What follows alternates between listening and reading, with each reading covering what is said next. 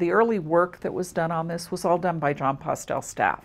And so when we started up, they continued to do the work on a loan to ICANN until we could get funding. And then as we got funding, we hired people and we sent John Postel's staff back to USC.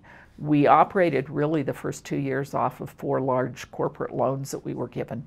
And we paid 2 of them back at the end of the first year, and 2 of them were extended into a second year.